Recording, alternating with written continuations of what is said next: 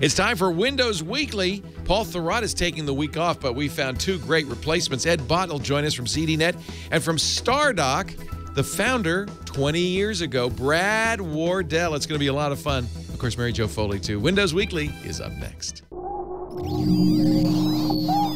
Netcasts you love. From people you trust. This is Twit. Bandwidth for Windows Weekly is provided by CacheFly at CacheFly.com. It's time for Windows Weekly with Paul Thurrott and Mary Jo Foley, episode 323, recorded August 8th, 2013. We are the 3.7%. Windows Weekly is brought to you by Squarespace, the all-in-one platform that makes it fast and easy to create your own professional website or online portfolio. For a free trial and 10% off, visit squarespace.com and use the offer code Windows8. And by Audible.com. To download a free audiobook of your choice, go to audible.com/Windows. It's time for Windows Weekly, the show that covers all your Microsoft goodies, Xbox, Windows, and all Office and all that jazz, Azure, enterprise stuff with Mary Jo Foley. She's here from allaboutmicrosoft.com. Hi, Mary Jo. Hi, Leo. We were talking about, you did an interview on, what was it, the tech? Yep, What the Tech. What the Tech. Where they asked you about you. See, we never talk about you. No. And we learned so much. And now I want to have you on because I didn't know this. You had studied to be a chef, a vegetarian chef. Yep, I did. It's amazing. Well, introduce, if you will. We've got, it took two people to replace Paul. Paul Thurrott's in Amsterdam. And I guess, you know, he fell into a vat of shoof. Yeah. Or something. He's floating right now. Somewhere. Actually, I should right off the top say, we know shoof is made in Belgium. How did you let that slide, Mary Jo? I don't know what I was thinking. Too much beer. Too much beer involved. Well, you know what? I'm kind of glad he kind of implied. I don't know if he said it or he implied that it was a Dutch beer. It's not. Obviously, it's a Belgian beer. A apparently very good hoppy Belgian beer. Yes. Double IPA. And somebody who lives in Paris, Parisian fan with a taste for Belgian beers, sent me 2 bottles of shoof. Should have sent them to you, Mary Jo. You would have appreciated them. But I've shared it. One of our employees is Belgian, and her husband is Frederic, and her husband is a massive fan of Belgian beers, and it happened to be his birthday on Monday. Oh wow, perfect. So I gave him 1 bottle. Yep. Only 1. Keeping the other. Better watch out. Liz is going to get that one. So shoof means the precious in Belgian. It's precious, mon precious. Hey, that's Ed Bott. Good to see you, Ed. Nice to see you, Leo. Another ZDNetter, edbot.com. He's at Ed Bott and a longtime observer of the PC scene, going back to PC. I always get it wrong. PC computing, right? You got it right. Yay. Wow. I remember that. Remember? Yeah, great. Brad, that's nice. Brad Wardell is also here. I remember that. Oh, yeah. I was little at the time. Brad is from... Oh, no. I was always lobbying for better OS2 coverage. You know, OS2 is coming back. It's only a matter of time. Oh, you were one of those. It's so funny. I was one of those guys. It's so funny because Paul was an Amiga guy, right? and then he drifted into Windows. You were OS2, drifted into Windows. Yep. And Mary Jo was a vegetarian, drifted into Windows. I don't know what Ed's excuses. So many diverse backgrounds. Anyway, it's great to have Brad here. Is this your first time on the show, Brad? Yeah, on Twit. I was on Screensavers years ago. With StarDock. Yeah, with StarDock. Yeah, we loved Object. Still love Object Desktop. In fact, thanks to Start 8, I can tolerate Windows 8. Well, you should use Modern Mix too, because it'll put those Metro windows in a window. Paul has recommended both. Modern Mix, which is $5, and Start 8, which is $5. For $10, you can turn Windows 8 into Windows 7. It's an amazing thing. Anyway, good to have you. He's the founder of StarDock. Are you still at StarDock? I am. Awesome. I could tell. You know why? Because I'm looking at his shot, and in the back behind him, there's a stack of O'Reilly programming books. Yeah. You have the nicest office. This is like my old office.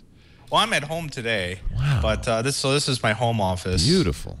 We're jealous. Oh, thanks. So Albuquerque, New York City, and where are you, Brad?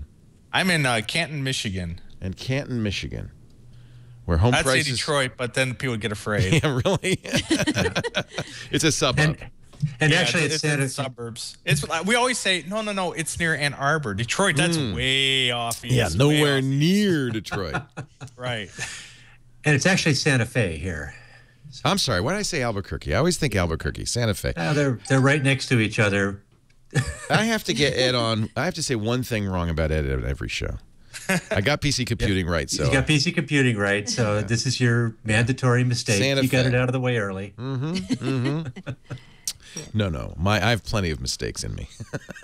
I'm probably far from done. Let's talk about Windows for a change. Yeah, because we never do. Never talk about Windows. It's the unspoken word here on the show. No, she's being facetious, obviously. I am. 8.1. Yep. Are we close? Ready to manufacture?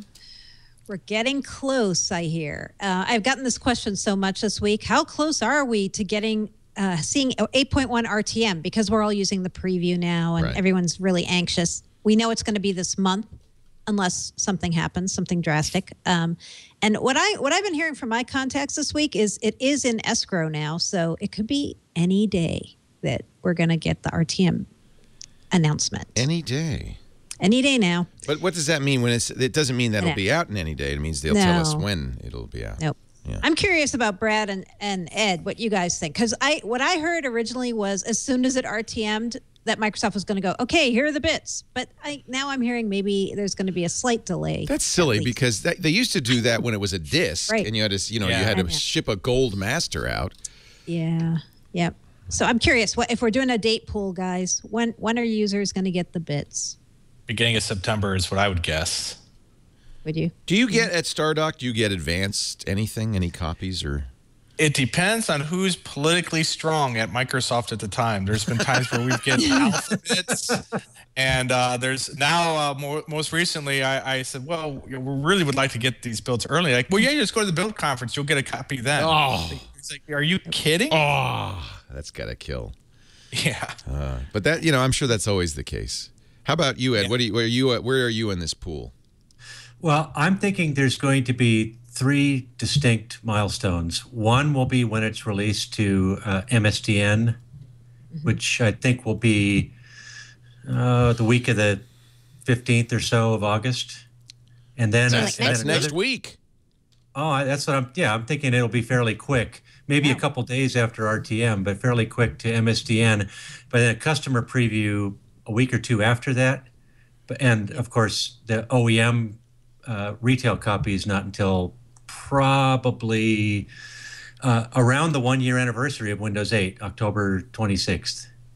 Boy, that's such a distance between the final So you think they'll have a bits. launch?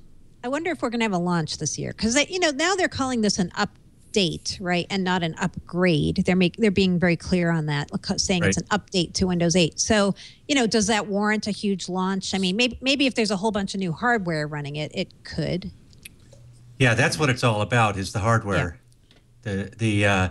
And especially the devices like the rumored small Surface device that would need to be running the final release of Windows 8.1 to make sense. True. Yeah, I wonder how much the Windows RT edition comes into these into the timing too, because obviously they're going to want to put both up at the same time. Right. Yep.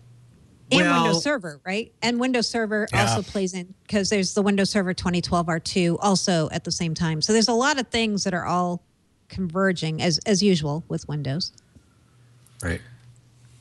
Yeah, I've been getting a lot of. Now you have a Surface RT, I think, Mary Jo, right? I mean, the RT edition. Yeah. Have you been noticing a lot of updates lately? A lot of system level updates. It makes me think that they're getting ready to. They're setting up to make sure that the upgrade to Windows 8.1 is seamless. Because obviously, on a Surface RT, it's not like a PC where if something goes wrong, you can just go, well, I'll just insert a CD in the drive. And, I mean, it gets bricked. It's bricked.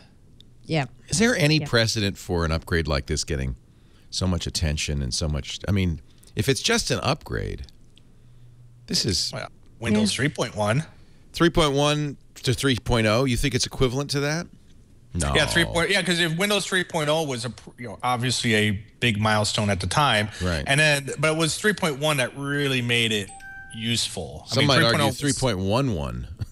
Windows for workgroups, right? Windows for workgroups. Yeah. I always think of that one as the one that broke OS 2. Just back on the OS 2. I know. Brad's always going to go back to OS 2. When I first met Brad like 15 years ago, he was working on OS 2. That's how we first got to know each other. Were you at IBM, Brad? Is that? No, I was Stardock back. This is Stardock's 20th year. Wow. So so Stardock was originally founded to create extensions for OS 2? Yep. Yeah, basically do kind of what we do for Windows, except we did it for OS 2 back then. Wow, I didn't realize that. Well, I mean, the name Object Desktop kind of gives it away. Right. Yeah. Right. I guess so. Wow. So you survived OS 2, which a lot of companies didn't. Just barely. You almost could argue IBM didn't survive OS 2. Yeah, I think they're now a services company or something like that. They don't even make. They don't even make PCs. Yeah, you did better than IBM with the OS 2 thing. Although Warp was pretty amazing, and like the Amiga, there's just certain platforms, BOS for me, where I just think, gosh, these were really great. It's a shame they didn't survive. But it's an object lesson, if you'll forgive the pun, because it reminds all of us that the best technologies don't necessarily win. It has nothing to do really with that. It has a little to do with it, but not much. I know. Yeah. So you're too young to remember all this, Mary Jo, but those were the days. Yeah, I actually before any women were involved in this. Yeah, exactly. Oh, right. Yeah, you know what's funny? When one of the first things I was assigned to do when I worked at PC Week, I was covering Microsoft, and they said, you know what? We're also going to have you cover OS 2, and so you're going to cover the war between OS 2 and Windows. Wow. And that was the only time in all the time I've done tech reporting I actually got death threats.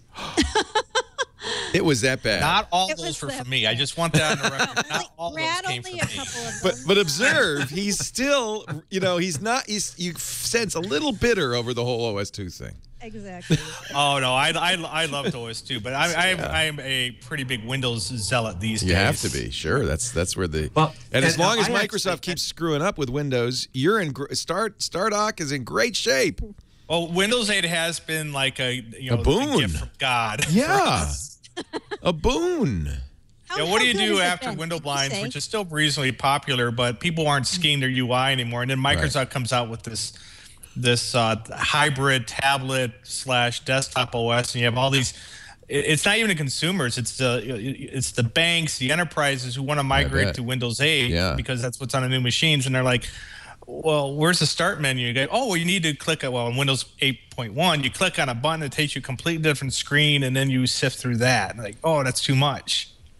Will 8.1 solve that problem for people? I mean, there's no start menu. It's really the start menu is the main problem. It depends on what you're doing, but it's a paradigm shift, right? I like Metro on my Surface RT, but it would be kind of like trying to jam the iOS environment onto a Mac. When I'm using a desktop PC, I want to use a desktop PC. I don't want to be using it as a consumer device, and that's the problem I have with Metro is that I'm doing my work. I want to have lots of windows on my desktop. I want to copy and paste between things easily. I want to drag and drop things. But now with Windows 8.1, I mean, they're trying to force you to work a certain way, right? And that's doesn't lend itself to high productivity. So 8.1 is not going to solve that to the degree that you have to think of it. Well, I noticed you bought Star Control. So that's the new strategy, right? Bring back Atari games. That's his hedge in case all I tried to get Master Orion, but we got out. I'm actually thrilled about this. I want to play Star Control. I love it. You're gonna do a new version, right? Yeah, we're hiring up people to build a new Star Control game. Before we started, because I observed the programming books on Brad's desk, I said, "Are you still writing software?" Because a lot of times, the guys who found the company 20 years later, they couldn't code a line. They're. Well, I'm sure that there's people at work that wish I wouldn't. But you said you do the game AIs. You do the game AIs, which is kind of, in some ways, I think that's the most sophisticated of the programming, really. Well, it's more of game AI is more of an art than a science. Yeah. So it's hard to teach someone how to do it because a lot of times people who program games aren't very good at them, and good AI requires a person to be playing the game over and over. And I'm happy to sacrifice and play the games over and over again. What a life. How about Star Raiders? Anytime you want to bring back Star Raiders, I'm there. Oh, now you're really digging back. And I have in my hands the what was the tank game? Battlezone actually was bought at the Atari auction by a company called Rebellion Games. Because I have in muscle memory, because you had 2 throttles and you steer the tank like a real tank by changing the throttles. And I'm sorry, I got off track. So back to Windows 8. Go ahead. Star Raiders was the one with the little triangles. Yeah. Pew pew pew pew pew, and then you get into hyperspace. It was fun. For the time, it was really neat. It was the game. I bought an Atari 400 to play Star Raiders, and it was the game. One downside. Now, see, Paul Thoreau, he had an Amiga, so no Star Raiders for him. But he had a great bouncing ball. Yeah, the great checkered red and white ball. He had that. Can't deny it. All right, let's get back to the matter at hand. Windows 8. What else do we know? So there is a difference of opinion. The soonest we'll possibly see it is Ed Bott's next week on MSDN. But Ed, why would they wait till mid-October if they've got the final bits done now? Why wait 2 more months to release the final? Well, it's because it's a reflection of the historical relationship between OEMs and Microsoft. Yeah, but that was when you had to put a Gold Master in a truck and drive it down there, drive it down to Dell, right? Yeah, well, but like I said, I think it'll be released to the public in a matter of weeks, so that if you already see. If you have a Windows 8 system or you buy a new Windows 8 system, you could just install it. You install Windows 8.1 through the Windows Store. I got it. You don't have to buy a disk or anything. I'm talking for October. I'm talking about availability in shrink wrap boxes and on. Well, yes, of course they will. There will be 8.1. Can you buy a box of Windows 8? Sure, you can. Really? Yeah, you can. Yeah. Where?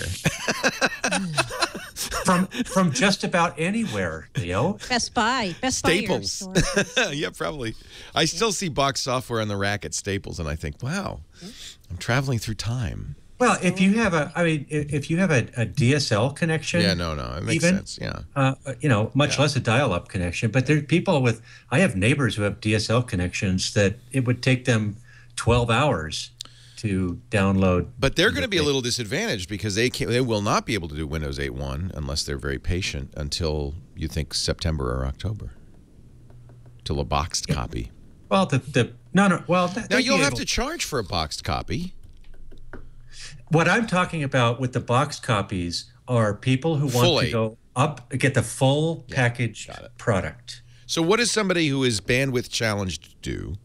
They're running Windows 8 today, and they want to get to 8.1. If you're running it today, you're just going to get it. You're just going to get it through the store, right? Yeah, but that means a download. Yeah. How big is it? Do we know?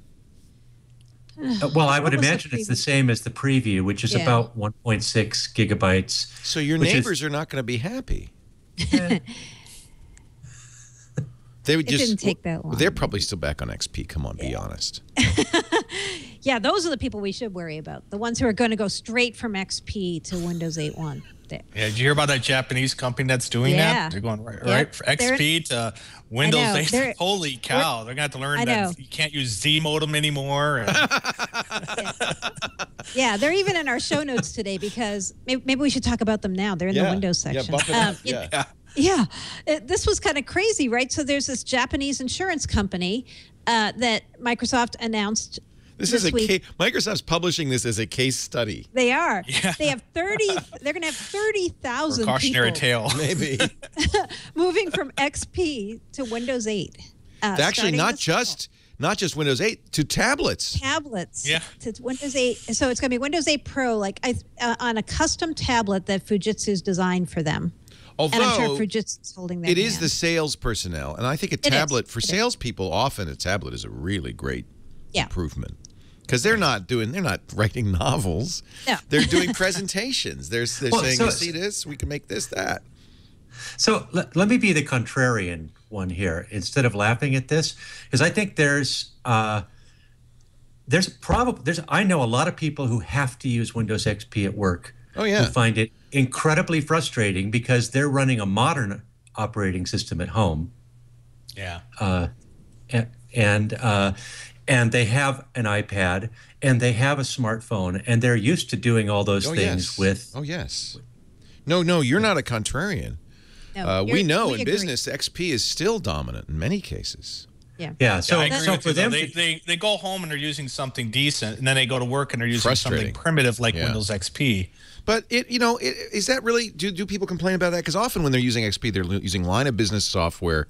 They're barely seeing the OS, right? They're kind of locked into this is my workstation. They're not trying to do photo editing. Well, one of the most common scenario I see are like at banks or something where they've got reasonably modern hardware, but it's all been built with XP because they're using some custom app and it's running in a tiny window. They need ActiveX. It's horrible. Yeah, no, yeah, it's not even ActiveX. It's probably using Access Database or something. And I imagine a modern Windows 8 box where it's running a Surface Pro or something similar to that would probably work pretty well for them, because if they're just running one app, then they don't need all the other junk that's associated with Windows XP. Yeah. Right. And it said in the case study, I believe, that a lot of their procedures are actually paper-based. So it's not even like they're going to have this big hurdle because they have to move apps over to Windows 8. That's the hurdle. Yeah, the hurdle is the business process, right? But and also, this is Japan. This is not a Roman alphabet. I don't know what it's like in China, for instance. Is a complex thing to use Chinese characters with a PC. In Japan, I think it's a little simpler, but still, 65,000 characters in kanji, I think. Is it? Yeah. Well, do they? Okay, I know. I'm going to show my real ignorance here. Do they typically in business? Would you use kanji or? Would you use something similar? What is it? Katana? Katakana. Katana's a knife. You might want to. You might want to use a knife after XP and a paper. But isn't katakana simpler? Do you know that, Ed? It seems like it's a simpler alphabet. I don't know. I don't. Yeah, but I'll bet somebody in the chat room does. The chat room will. Yeah. Yep. I know Japanese use kanji all the time, but I'm wondering in business with PCs to simplify things. I'm sorry. You're wrong, Leo. A katana is a sword, not a knife. Oops.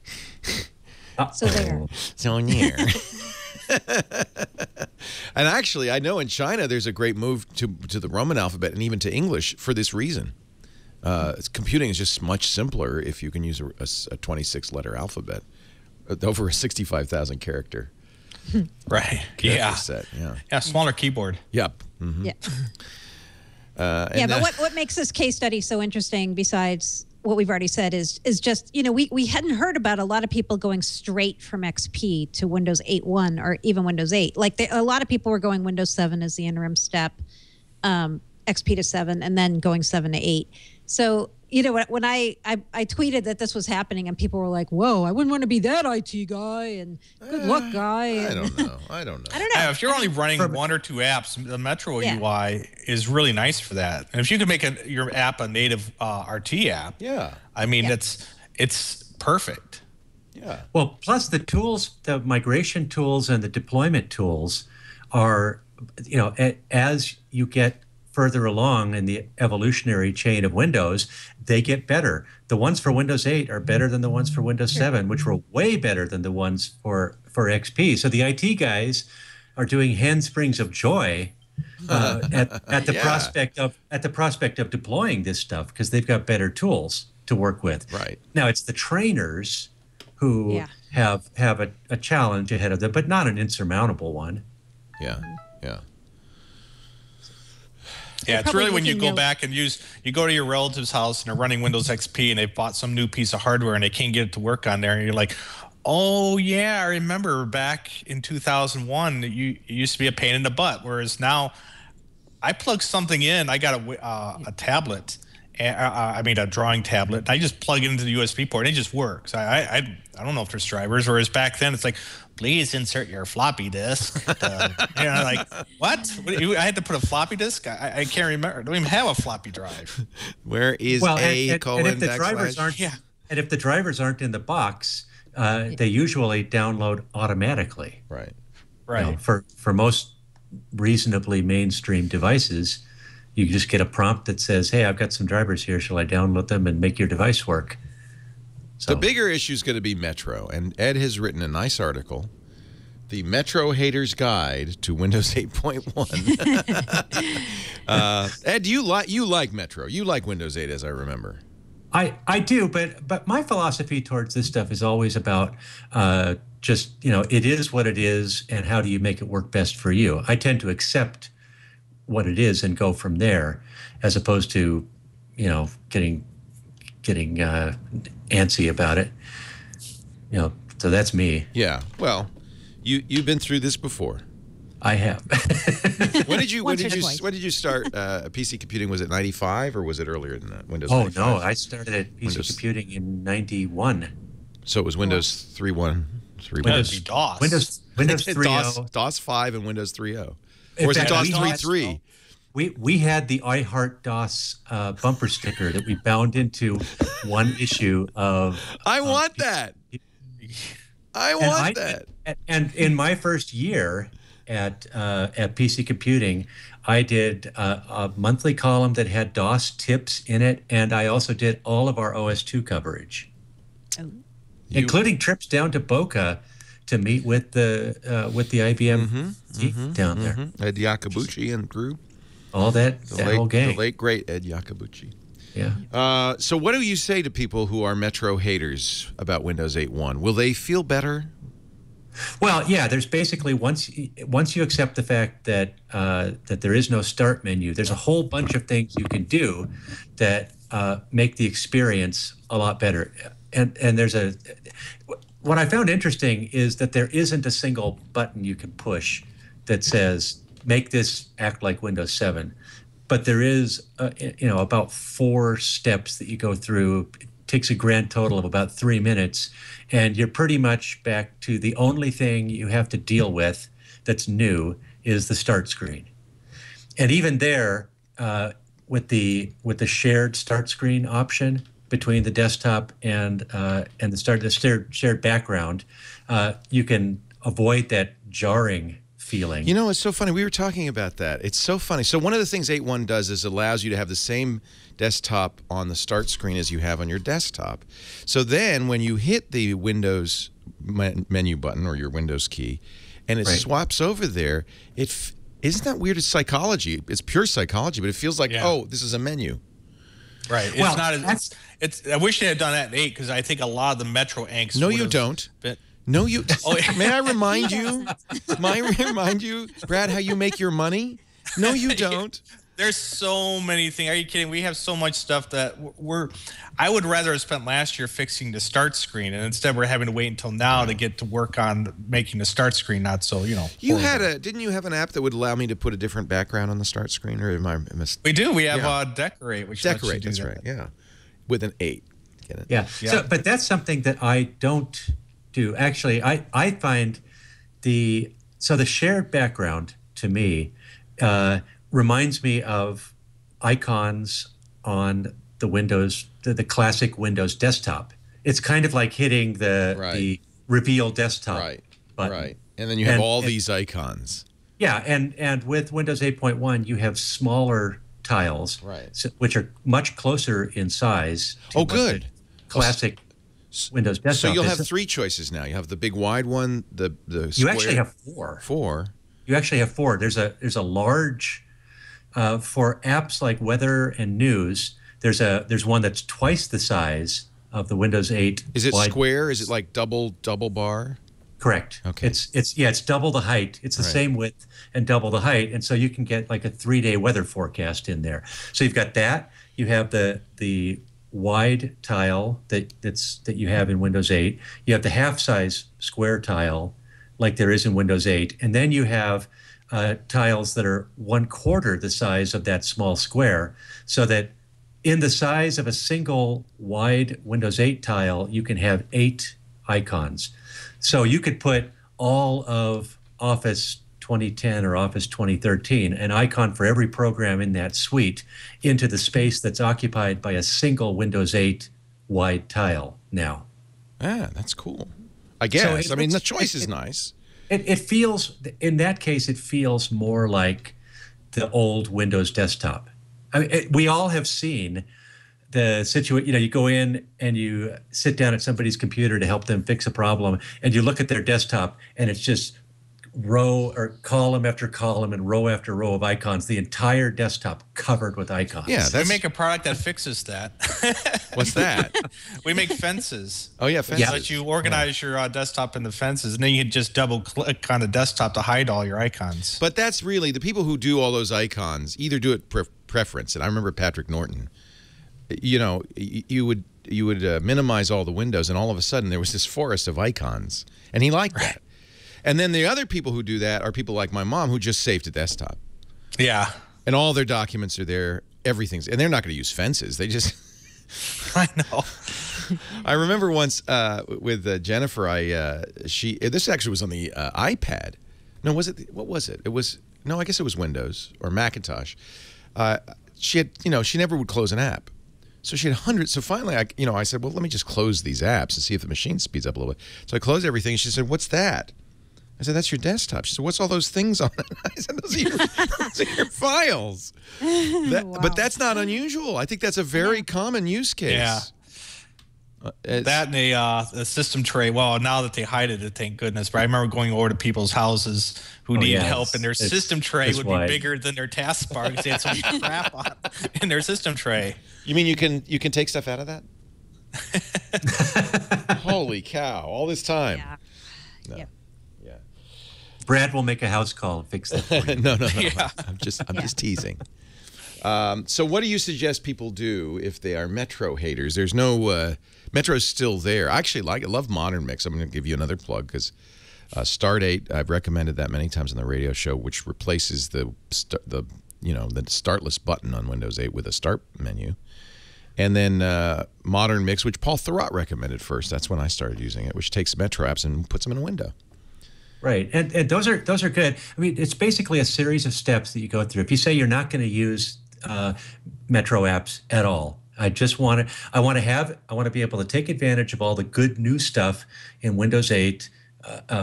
Faster startups, better performance, better security, all those things. But I just want a pure desktop environment.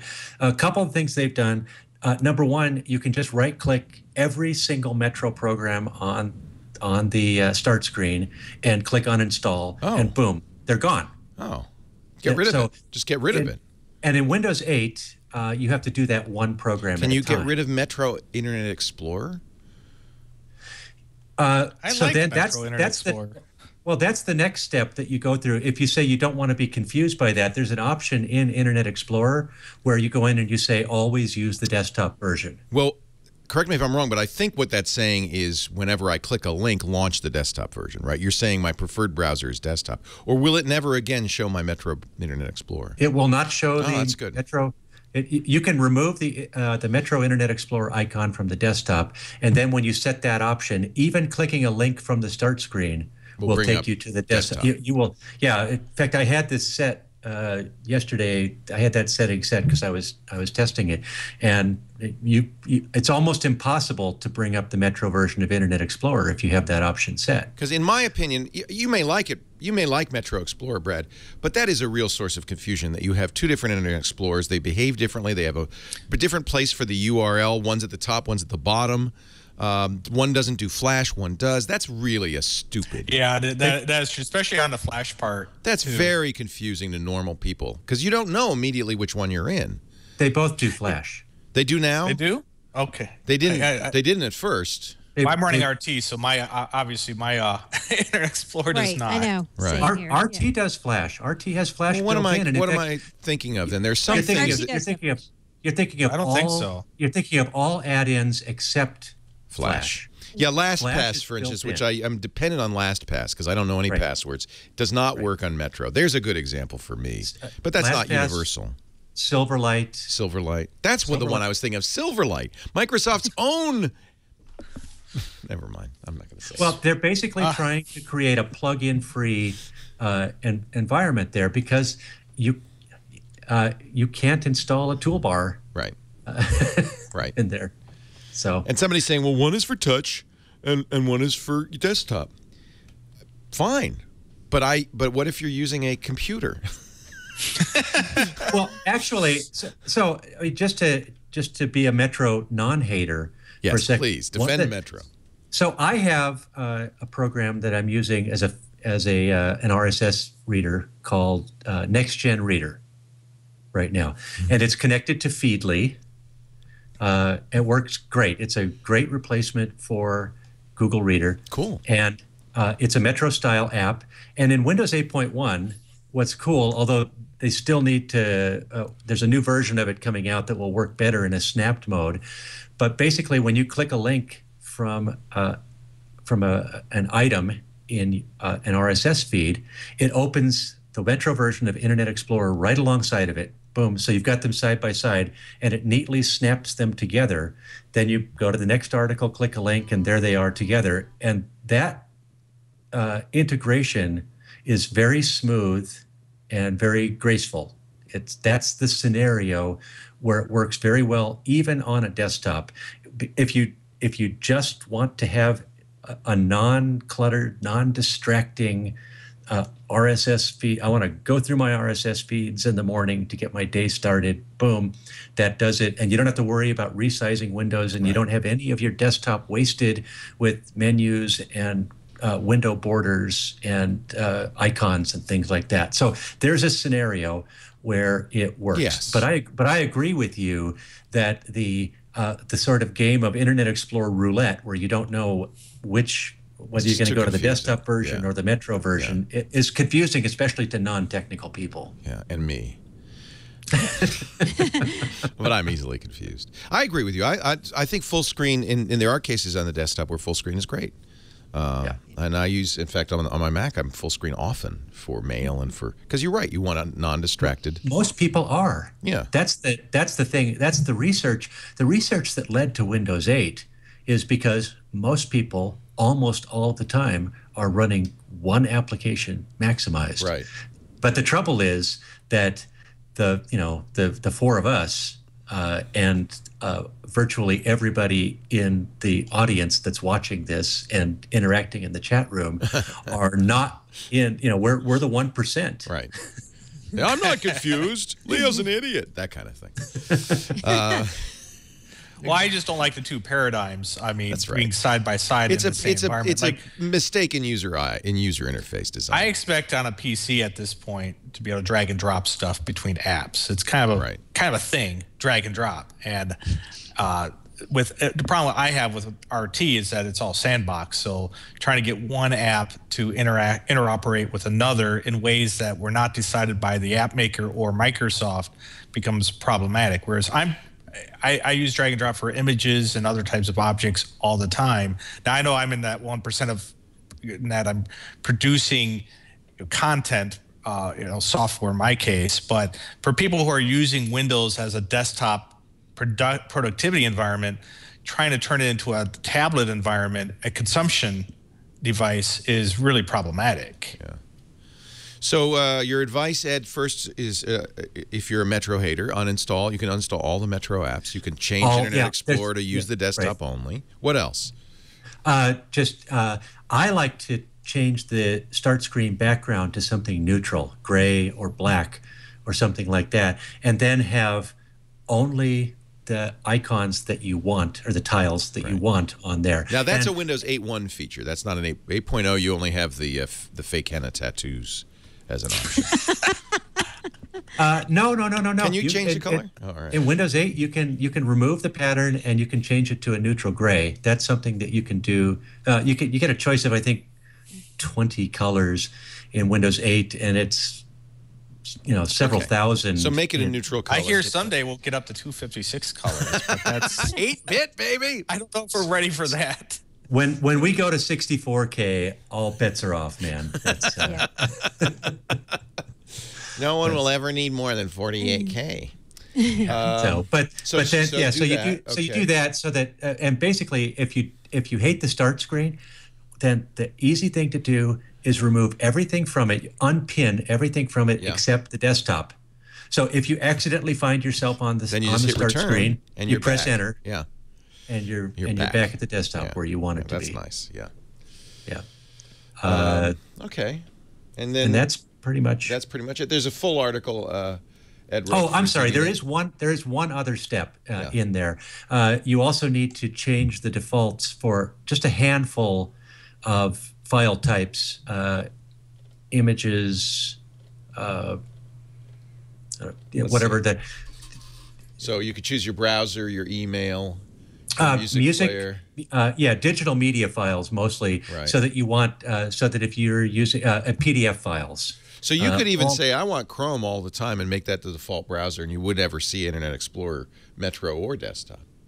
Is that right? Correct. Yeah. If you do that, then and what's interesting is the current versions of Chrome actually have a Metro option in them. Right. But you have to go to the Chrome menu. Right, I remember that. And pull it down. Now, one reason I don't use Chrome is because it is terrible on a touch screen.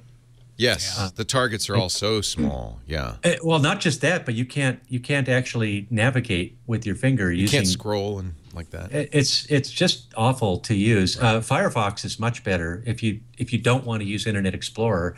Firefox is a much better alternative, I've found, especially the more recent versions.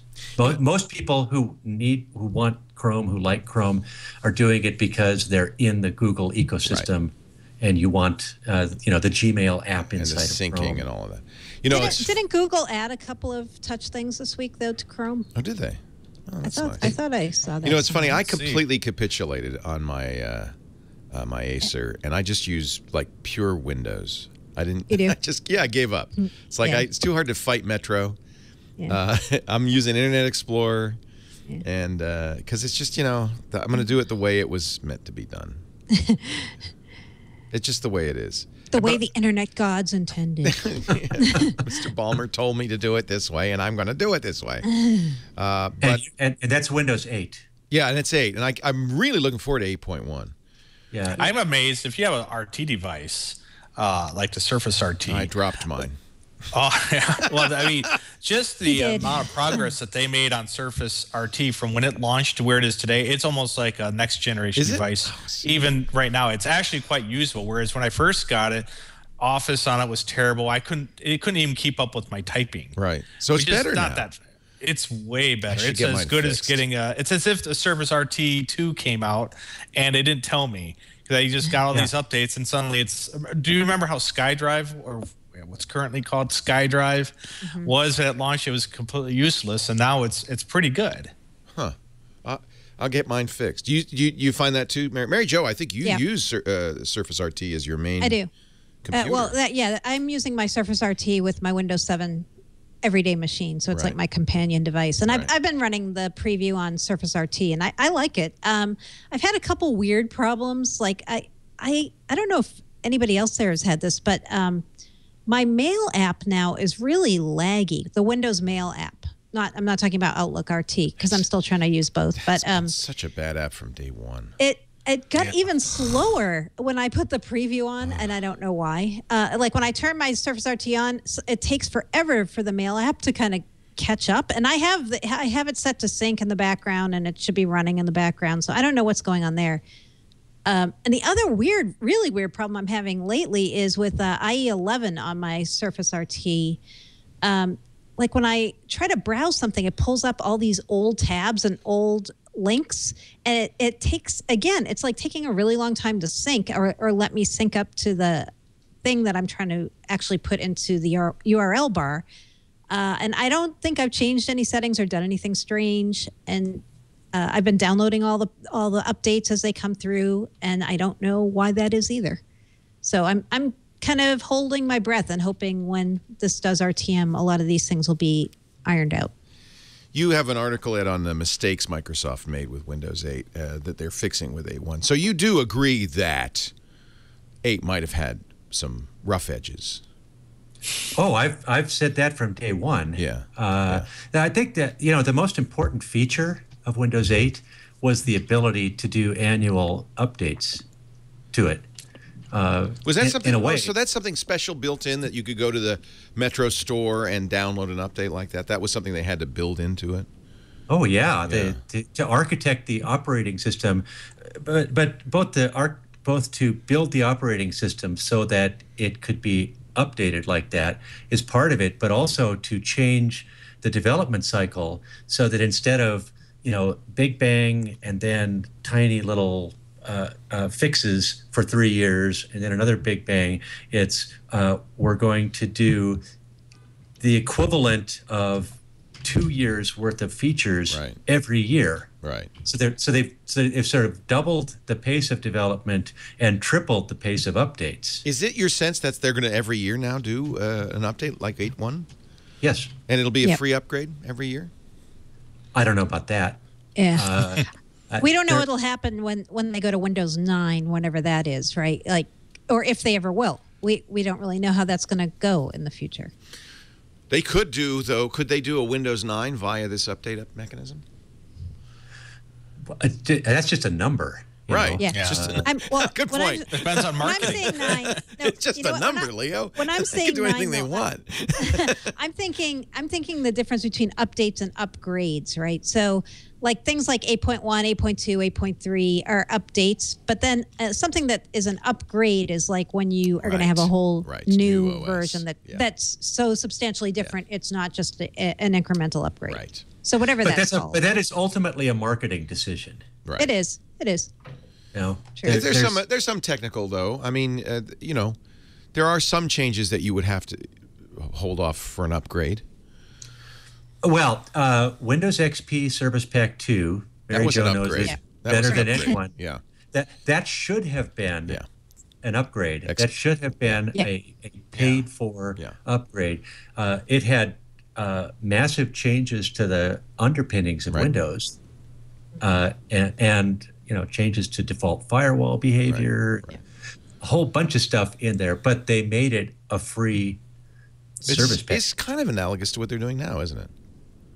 It is. Service Pack 2, Yeah, and I think one thing you're going to see is, Microsoft's revenue stream has always been, for Windows, has always been 90% from OEMs anyway. Well, that's got to be changing, don't you think? Right. With Microsoft in the hardware business, for one thing? Well, maybe not. They're barely in the hardware business. They only made $800 million. They only had $800 revenue. Yeah. It wasn't a big... I think that is going to change. But they want to get the revenue from services as well. Right. So I think, the interesting thing is Office has always been the stalking horse for Windows. The ribbon showed up in Office first, and then it showed up in Windows. Product activation showed up in Office first, then it showed up in Windows. Office as a service is available now. I think we will see Windows as a service available, at some point in the future. Wow. Windows 365. Wow. Coming to a... Wow. That's probably... What do you mean by that, Ed? Do you just mean you subscribe to Windows and you just get every version automatically? Yeah, subscription. So like software assurance, kind of? Like you pay $39.99 a year, and it's Windows 365, and you just keep getting it just keeps updating you. I'm using Office 365. I love it. Yeah, me too. We all do, I think. Yeah. Well, imagine if, it's like, imagine people who pay for a SkyDrive subscription now, or, for the extra storage beyond the 7 gigabytes that you get for free. So imagine if you're paying for that now, imagine if you said, well, the Windows subscription includes this a premium Outlook.com subscription and 50 or 100 gigabytes of SkyDrive storage or whatever they call it, and and some other service-oriented benefits that you have, Xbox Live subscription, the music stuff. It becomes a bundle there, and you never have to pay for an a la carte subscription or an a la carte upgrade again. It's interesting. Microsoft has clearly wanted to do this for years, but the market wasn't ready for it. And I think that when what you just described, that sounds great to me. Yeah, I'd buy it. Yeah, it seems like the market. Because I'm an Amazon Prime user, and Amazon's been slowly putting more and more things on what you get for Prime. Oh, Prime you want to get membership. Windows for Prime? Okay, all Prime subscribers get a free copy of Windows and a subscription to the Washington Post. It's great. Why wouldn't you do it? Double bonus. and the Woonsocket Gazette or whatever. Did he also get the Woonsocket Gazette? Man, that was my daily read when I lived in Providence. Yeah. No. So maybe that's what we've been kind of hinting around that might be what Windows 9 really is Windows. Maybe 9. it won't be called Windows 9. Maybe we call it Windows 365. 365, yeah. I think the world's ready for that. Is Enterprise ready for that, Mary Jo? Is that something? I mean, they're already doing it with Assurance. Yeah, I think if you positioned it that way and said, hey, we're going to phase out software assurance, and then we're just going to call it this Windows 365 thing instead. Yeah. Windows 365 Business, just like they do with Office. Right. I mean, I'll be curious if like SMB customers, small, mid-sized business customers want it, but they're interested in Office 365, so I could see them also understanding that model and going with it. I wonder what the uptake is on Office 365 for consumers, not business. Well, we know what it is. We do. It's good. It's good. It's good. People like it. It was 1 million. They sold 1 million subscriptions of Office 365 Home Premium in the first 100 days it was available. And how does that compare to normal Office sales? Was it 1 million or 100 million? No. What? Do you remember It can't it? be 100 million. No, it can't be 100. Well, it could be. No, it was 1 million, which is 1 million. Yeah, I'm like, wait, yeah. That's a decent number. It is. I mean, and they pointed out, if you compare that to other services that are out there now, like Dropbox and other kinds of things, huge. they got to 1 million pretty quickly. Yeah. Yeah. So, there were a lot of doubters when they first came out with Office 365 Home Premium saying consumers don't want to buy things on a subscription. They want to buy software in a box. That's what they know and love. But this is kind of showing people are open to it. No, I think so. Yeah. Oh, yeah. I mean, you get a new PC or whatever. I get one of the first things like, oh, crap. Do I have to buy Office again? Right. For like $300? Like, I would like to just be able to log into my Office, my Hotmail account or whatever. And there it is. And I just say, oh, computer, you no longer have a license. New computer, there it is. Press button, install, and be done. What app stores have conditioned us to. Frankly, because the world's changed. We have bandwidth. We're used to streaming media. We don't buy physical media as much. The world is moving away from discs to downloads. Oh yeah, I mean, look how lazy we've become on our music and movies, right? I used to spend crazy amounts of time backing up my stuff to DVDs. Now it's like, oh, well, I just, I load up iTunes and there it is. There's all my songs. Yeah. Yeah. So I think maybe the time Microsoft has long wanted this, and the time is ripe now for subscription version of Windows. I bet you this is the last time they do it this way. Yeah, it is. It is. However, there's a shift that has to happen in the minds of consumers who just instinctively feel that with a subscription they're going to they're losing something. Yeah. When you sit down. I sit down and explain to someone what you get with it. And it's a great deal. The only people it's not a good deal for are the cheapskates who want to buy. I want an $80 copy of Word. Well, I want Office 2003, and I never want to ever buy Office again. Well, they don't have to, do they? They don't have to. They don't have to buy Windows again. But remember, it's also not a good deal for me. Most people don't buy Windows standalone. They buy a new PC. Right. So why is it not a good deal for you? It's not a good deal for me because I'm, again, a very unusual user. I have one PC that I want to run Office on.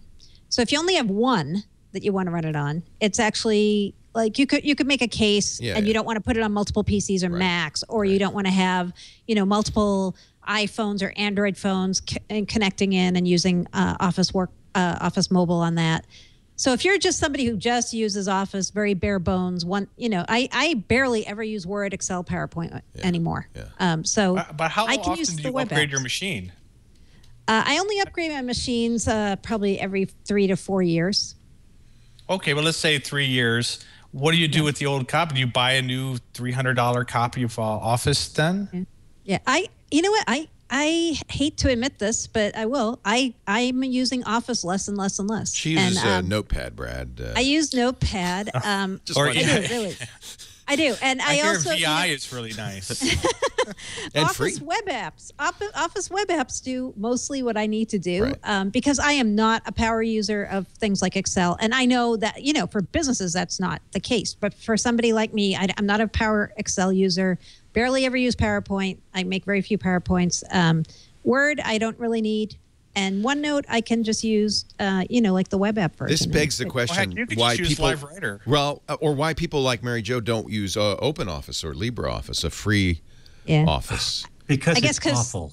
Oh. Yeah, and also because the formatting gets lost if you use that. Still, it's not 100%, right? Chat room's gonna go crazy. It's far from 100%. It's if you like OpenOffice or LibreOffice, God bless you. But she's using Notepad, right? So it's not like she's using. So this is a rant that I've been wanting to do. But I've been meaning to write this column for a while. Virtually everyone who reviews software these days is a professional writer. Right. And all professional writers ever use is the WordPress composing window. And so that's why Notepad's fine. In fact, that's why Notepad's fine. So most people, it just or Evernote or something. Right. It's basically a repository for text and links. But most people, most families that I know, kids who go to school use PowerPoint. They do use PowerPoint. Yeah. That's right. Yeah. Kids in college and people in business who use OneNote love OneNote. Mm-hmm. They like it. Many of them like it more than Evernote. Some people like Evernote more than OneNote, especially if they're in the Android if you're community. Cross-platform if they're primarily Android and OS 10, then great. And Excel is amazingly powerful tool for a whole bunch of things. But if all you ever read are reviews from professional writers, I know, right. That's like asking the guys at Consumer Reports to recommend makeup. Exactly. Or shaving products. I used to buy the shampoo recommended by Consumer Reports, and my ex-wife said, "What are you, crazy? These guys wash their hair with soap. You're talking to the wrong people." They say they're all the same, honey. Yeah, of course they do. They're using Dial to wash their hair. So this is the equivalent. Yeah, exactly. This is the equivalent. You guys, you writer types. I always say I am not the typical user. I am not. Yeah. No. Yeah. I love this. This is so much fun. Forget that Thurrott guy. Oh, he'd be on here telling he'd be just as fun. 512K of RAM is enough. All you need for 4,096 colors and multitasking. No. But we need to find a topic to be grumpy about. Yeah, we need so we can channel the spirit. That's the missing piece. Is the Eeyore? We don't have an Eeyore here. Yeah, if we had him on for Xbox One, right? Hey, you saw Larry Herb's little. It's the strangest thing to see an unboxing of the Xbox One from Microsoft, but okay. Yep. Can I get one now? Does that mean it's available? No, because I see an unboxing. It usually implies I can purchase. Not even close. The device. My Amazon says December 5th. I see. Yeah, but Amazon's must have off special in at Microsoft then. How does that Major Nelson get these things? I just don't understand. He must be on some list. He must be. Let's take a break. We'll come back with more. But I'm having fun with this panel. It's great to have Brad on, Brad Wardell, who is a legend as far as I'm concerned. I've been using StarDock since we met in Screensavers days and recommended it highly for, that must have been Windows 95. Yeah, I don't remember. Or 98. It might have been NT, Windows NT. Could be. New technology. Could be. But StarDoc's still going great. Now you got a games division, and you're doing a lot of stuff, which is really exciting. It's nice to have you on, Brad. Thanks. His personal website is littletinyfrogs.com. What does that mean? Oh, it's just where I put all of my handle on the internet, which is an unfortunate thing, is Frog Boy, which I chose back when I was on BBS days, and unfortunately, that happens. Yeah, we have people in the chat room with the worst handles, and they say I can't change it. I've been using it since 1992. Yep. Yeah. That's how StarDoc got its name. Oh my God! I mean, back it was 20 years ago, and I was building PCs, and they asked me what the name of my company was, and I thought, oh my God, I don't have a company. The title of a book I was reading, not the title, but a chapter of a book was StarDoc. No. So I just said StarDoc. No. Systems. Yeah. Stuck ever since. No. Yeah. That's hysterical. I know, and it's like I always said, oh, if I could just name the company something clever or something, and then 20 years later, here we are. It's still StarDoc. StarDoc's actually a great name. You chose well. Anyway, it's great to have you. It's great to have you, Brad. Also from ZDNet, of course, the great Ed Bott, a legend in the business. Ed and I used to do Dvorak on Computers, the radio show, in like 91, 92. Yeah. Back in the day. Back in the day. DOS 3.3, baby. Taking support calls from readers. It was pretty funny because, like in 94, well, I've heard this thing called the internet, but all I have is a dial-up connection. Oh yeah, you need a slip connection, not a PPP connection. We could turn your PPP into a slip connection. Was it like Echo? What was it called? Echo. We can get you a shell account. Shell account. Yeah, that was what it was. You could turn a shell account into a slip account, but you had to ride this weird, funky software. Those are the days. Yeah. I still get chills whenever I hear somebody say IRQ request. Interrupt request. IRQ conflict. That's is IRQ 5 free? You may want to try 7. And then the even IRQs and the odd IRQs shared interrupts, so you couldn't, if you had 5, you couldn't use 7. Well, it depends what COM port 2 is using. The good old days. Oh, Ed's going. Yeah, Nexus QAM 386 and RAM parameters. Oh, yeah. Memory managers. Yeah, baby. We're gonna be flashbacks now. I gotta go take some Xanax. I know. It's like a bad acid trip. Wash it down with some shoof. What interrupt? Every once in a while, somebody calls the radio show, says, "I'm getting an interrupt conflict." What? When did you get that PC? No, it's not at all unusual. There are people in the world who have 15-year-old PCs. It's completely common, and they want to get on the internet. I get one of the big questions I get is my fax modem is not working. It's 19,200 baud. That seems fast. It's connecting at 26,400. I don't understand. Oh. The good old days. Our show today brought to you by something a little more modern, Squarespace.com. If you are still using the WordPress edit form to post to your blog, you might want to get a little more modern. Squarespace is so awesome. It's hosting plus a content management system tightly integrated to give you literally the best place to put your website. The templates, the styles that are available are fabulous. You cannot bring Squarespace hosting down. And if you want to do e-commerce now, they've got e-commerce, which is fabulous. Take a look. It's actually really easy to get a sense of what Squarespace can do for you, because if you go to squarespace.com and click the Get Started button, you can use it completely free. You don't even need to give them a credit card for 2 weeks. Sometimes that's enough for a site. You got a party coming up. You got a wedding coming up. Make your site and use it for 2 weeks and then let it shut down. But if you want to keep it going, it is the most affordable way to do it, including e-commerce. Let me just go to the pricing menu. But I do invite you to go and get started and just try it. You don't need to use our offer code or our credit card or anything. It's just free for 2 weeks. When you decide to buy, there's 3 plans. They made it very simple. There's the standard plan, the unlimited plan, and the business plan. Business is only if you want to do e-commerce. But I got to tell you, $24 a month includes everything. when you pay you pay annually. It includes everything, including a beautiful e-commerce system, fully integrated. There are no transaction fees from Squarespace.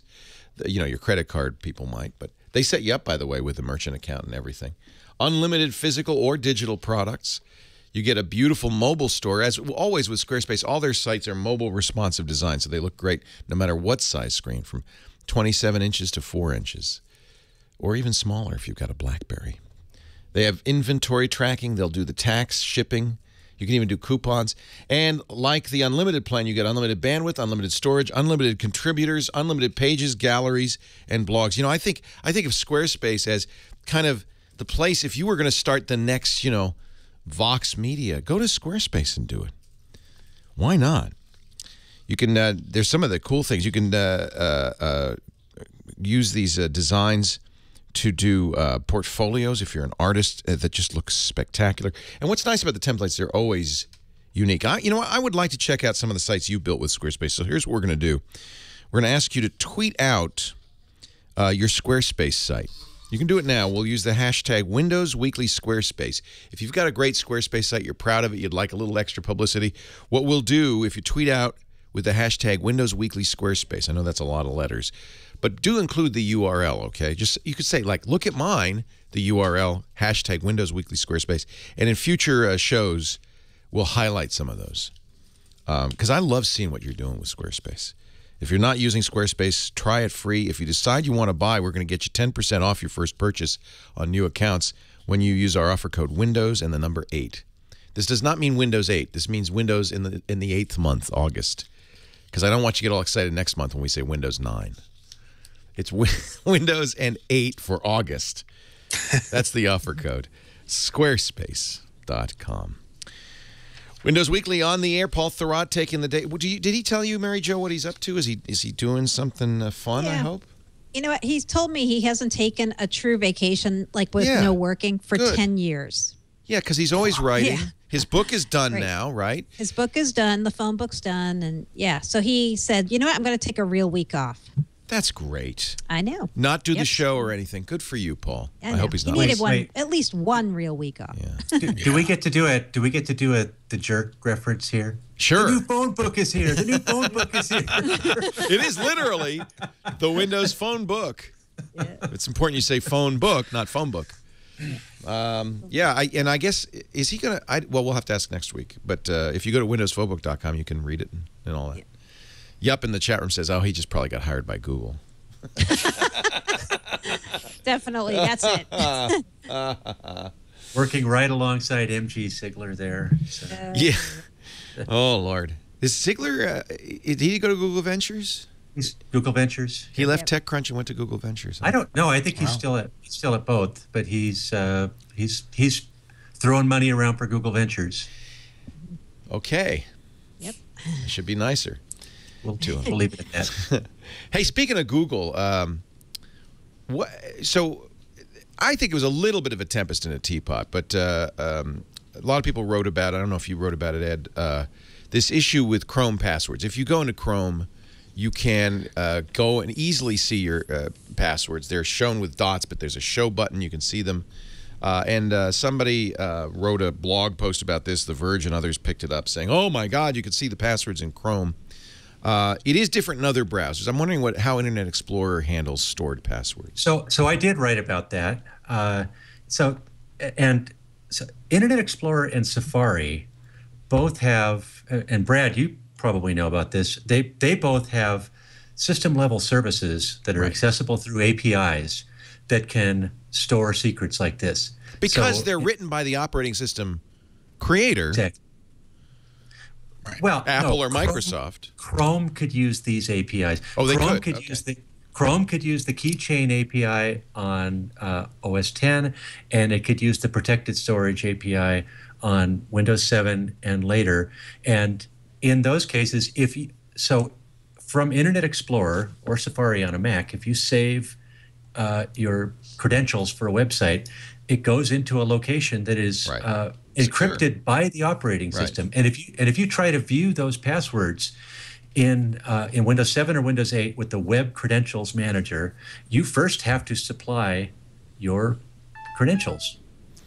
your password, or in my case, a fingerprint. I think Chrome should do this. On the other hand, they make the point that, look, if you've got somebody with physical access to your computer fully logged in, you've got many other worries besides them looking for your passwords. They could just go Facebook.com, and chances are they're in. Well, and fine, but they can't. But with the ability to see your passwords in plain text, they could write down, if you've saved your bank's password there, right, they could write your password down in a matter of seconds, clear that tab, True. And there's no audit trail. There's True. nothing to indicate that. The director of security for Chrome said, this is it's false security. If somebody has access to your system logged in, they have access to everything. You got bigger anyway. problems. Yeah. And you do have bigger problems, but layered security is important. And I guess the other point would be that Chrome, unlike Explorer and Safari, needs to be cross-platform. I, for instance, sync my Chrome passwords to all my devices. So if they're using a proprietary OS store on Windows, I mean, they could do it, but it would take a not insignificant amount of programming to. It would take a relatively trivial amount of programming really? to do it. I think. But as soon as the browser, but if the browser has the capability to unencrypt and it has to have this ability to unencrypt and display the passwords, otherwise it can't send them to the websites. Right. It's an API. It's an API call. No, I understand. If you're using Windows, it's an API call.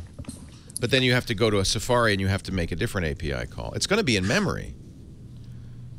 As a practical matter, I think it's a tempest in a teapot. I mean, if you get someone who's technically savvy, I could if I have access to your PC, I could install something that would hook that API and de-encrypt it. And I could have all your stuff. So it's but on the other hand, it seems like a gratuitously lazy thing. They could do it, and they probably should do it. Yeah, they probably should do it. Yeah. And they've been saying for 5 years, this is not a new feature. Right. This has been going on for years. Well, Firefox did it for years too. In fact, Firefox did worse. They stored the passwords in clear text unless you used an authorization password. And they still have Firefox has the master password. Master password, yeah. Yeah, but I think this is something that Google could fix and should fix so easily. There should be an option for people to encrypt this, because like Brad their position said, is password stored by the browser is inherently a bad idea. If you've turned on stored passwords, then you've really given people the keys to the kingdom, and that's why I use LastPass. I don't have the browser store the password. So if it's inherently a bad idea, then remove the feature. Remove the feature. But Chrome puts it in your in my article that I wrote this week. Right. I showed there's a little dialog box that comes up the first time and every time you log on to a website with credentials. It says, would you like Chrome to save? Chrome, hey, we'll save this for you so that it can sync to everything that you've got here. If it's a bad idea, then don't encourage save it. And don't forget, if you say no, it'll ask you again next time. You can't check the box. Don't ask me again. You can check the box, and you can also go into the settings and say you don't want it to ever store passwords. But in the article that I wrote, this is really an issue of physical access. And so, first of all, you should never give someone access to your logged-in desktop. That's what guest accounts are for. Right. And every modern operating system except iOS has the concept of a guest account. Right. And it takes a matter of about 3 clicks to set up a guest account. Somebody wants to borrow your computer, just a second, click, click, click. Here, go nuts. And you have no access to any of my stuff. All these browsers and many websites do say, hey, if you're on a shared system or somebody else is using your system, you should be, you shouldn't check the box, always log in. But people, if you're on a system by yourself and nobody has physical access to it, these are conveniences that are inherently insecure. I'm not convinced that it's Google's responsibility to secure our systems. If you're leaving your system, I mean, when I walk away from my system, it locks, as it should for everybody who is in the office or somewhere where others can sit down at your computer. So what Brad said was, if you're technically sophisticated and you have access to somebody's unlocked. Right. Tim Berners-Lee said it's the sister's password problem. Exactly. That's the thing is, I don't need to be technically sophisticated to go and steal your password. I mean, this is a prank thing that people can do. And so imagine, college dorm, somebody walks away from their computer, you go over and you get their Facebook password, and then you start signing them up for, Justin Bieber fan newsletters. You're never going to let me live that down. Hey, he's a great singer. Don't knock him, okay? All right. But yeah, I mean, I guess that's and it is a somewhat flimsy response from the Chrome guys is, well, we don't want to give people a false sense of security. It was tone deaf is what it was. It's tone deaf. Yeah, that's probably the best way to describe it. The real issue is that it was tone deaf. Right. They're not responding. To me, it is exactly as tone deaf as Microsoft's response a year ago to the initial complaints about the Start menu. Right. I didn't know that Google was hiring Microsoft's PR people. I mean, now we know. I would bet Microsoft's PR people from 10 years ago. I'm willing to bet that they're working on exactly what you just described, which is having a secure store. Maybe they've been saying this is not the first time that people have brought this up to them. Oh, it's been around as long as I've used Chrome. This is not an unusual feature. And people have complained about this before, and they might just go all stubborn engineer on us and say, no, we believe this is the correct engineering decision. Right. And CR1 makes an apt point. You lock your door even though if somebody's determined locking the door is not going to stop them, but it is a way of saying, hey, I prefer that you not walk into my house. A commenter on my post, I think, came up with the best analogy of all. I have a home office. It has a safe in it where I put valuable things, and it also has a locking desk drawer so that someone can't come, so that someone who's a guest at my house for a party, a house sitter, whatever, can't come in and rifle through my credit card statements and stuff. And so that's the same analogy. I could let someone borrow my house, but I don't want them to have access to every single thing in my house. Right. I considered that a commitment there to let people borrow your house. So just let me know when you're going to be out of town. You're going to have to take dogs for a walk every day. Airbnb Santa Fe. It says Ed Bott's house right there, right on the front. Let's get a quick Windows Phone update. We also have some Xbox news. According to IDC, Windows Phone is now 3.7% penetration. Woo! That's just a little bit in, but hey, it's in. It's in. We are the 3.7%. That's my new shirt. Speak for yourself. I have an iPhone. Oh, Brad. You're missing a distinct opportunity, a commercial opportunity here. Brad. Yeah, so they came out with their new, IDC came out with their new shipment numbers. This is Q2 2013 unit shipments. So we are the 3.7%, up pretty significantly. Change year over year is 77%. So, even though that's a small percentage, that's good news. And do you think the 1020 will change that a little bit? I know a lot of people who are actually looking at the Nokia 1020 because it's such a better than, head and shoulders better than anything else camera phone, and saying, I'll bite the bullet on Windows Phone. Yeah. I think it'll help. I think where they're really going to get a lot more traction is in developing markets for Windows Phone. The 1020 is a really great phone, and I think it's still kind of a niche phone. Yeah. And it's also a flagship phone and more expensive. Right. And $300. Yeah. If you look at where Microsoft's really gaining momentum, it's in the developing world, and with Nokia doing the mid-lower range phones. So that's where I think they're going to really take it over. I think we can agree the real issue is apps. I mean, when people, and in fact, even for me, because I'd loved a 1020. But I just, I got to have the apps that I need and use. I was thinking the other night, I don't do really that much with my phone. 99% of what I do with my phone is text messaging, taking pictures, both of which Windows Phone can do very competently. Great. So it's really those 1% apps that you need. Although if you're an Instagram user, despite the third-party Instagram apps, you might very reasonably say, well, I can't buy Windows Phone. If you're a Path user, I know it's coming, but it's not there yet.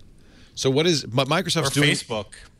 right? There's I don't think there's still not a dedicated Facebook app. In my opinion, that's an advantage, but there are many, you're right, who seriously. Microsoft's building one. I have an Android phone where you can't, I can't remember which one it is, but you can't erase the Facebook app. And I find that so frustrating. You know, it's part of the build. Yeah. I find that so frustrating. Yeah. I thought, wait, Android's open. I assume that. Well, you'd have to, you could root it and get rid of it, absolutely. But the part of the, and it's probably not the manufacturer, probably the carrier's build has Facebook on it. I think it's the HTC One from AT&T has Facebook baked in. It's very frustrating because Facebook's a notorious battery drain. So Microsoft's got a new tool for non-programmers. Yeah. Yeah, they've got this new thing called, I don't know if either of you guys have played with it, Brad or Ed, but it's called the Windows Phone App Studio. So it's a very simple template-based tool. And the idea is there are all these people out there, they're hoping, who have all these great ideas for Windows Phone apps, but they aren't programmers. So this just lets you plug a lot of things in, and then you're going to have the option to either make it a private app, you know, something you just share with your family or your neighborhood or your building, or you can get it approved and put it in the Windows Phone store. So people are starting to tinker with it. It just got announced this week. It's a brand new tool. It's not based on anything else that they've done before. So I'm going to be curious what kind of apps come out of this. I mean, this isn't the tool for building Facebook or something really complicated. It's a tool for building those kind of apps that we're missing a lot of on Windows Phone, which are these very localized, specific apps that people say, I have this on Android and I have this on iPhone, and there's not one like this on Windows Phone. Yeah, the problem is that, I mean, as a developer, as someone who writes software and sells to make money, the Windows Store is a non-starter. I mean, it is so bad. I mean, compared to what's available on Android or iOS, that it's really hard to find apps. It's really hard to differentiate your app compared to other things. Microsoft needs to completely redesign the store if they want to get more developers over there. Because if I make an app, I have really no opportunity to promote it on the store. There's no, I mean, the Spotlight stuff on there is very limited. You compare that going to the iOS store, it's much more. But Apple decides how it gets promoted, right? So you're kind of still in Apple's pocket. Of course, if you get promoted, the sky's the limit. You can actually do really, really well, but you've got to get promoted. And there are a lot of developers in the Apple store who say, well, I never get promoted, so I'm never going anywhere. Well, sure, but even beyond that, I mean, if you look at the Windows Store and you just do a search, you're bombarded with endless numbers of almost identical rectangles. That's true. You know, and it's just really hard to look through and not have discovery is a challenge as well. Its discoverability is just terrible. Brad, have you seen the store redesign for Windows 8.1? I have not. It's a lot better. Okay, it's light years. Light years better. And a response to this? It completely in response to this. Yeah. So it's yeah, you should take a look at that. They still have work to do, but and the discoverability is always going to be an issue. That's an issue with iOS also. The thing is that you've got enough ratings and enough high quality apps that when you go to a category, there's likely to be something that will float to the top and be good. Whereas there still aren't very many of those. They have like what's hot. They have editors picks. They have different charts, venues for there's just a lot more. There's a lot more opportunity for your app to get highlighted on the Apple Store than what's on Microsoft's. And so because I want to make Windows Phone, the tools for making iOS stuff is still pretty terrible compared to what you have available. I mean, Visual Studio is still a wonderful development environment, but I have to be able to make money on what I write. Right. Infragistics has an article which one of you linked to here. Yeah, I did. The top 100 apps and their availability on the 4 platforms, because we're going to include Windows 8 as one of the platforms. Mm-hmm. Yeah, this is a really awesome chart that one of Microsoft's MVPs and a developer at Infragistics did, Nick Landry.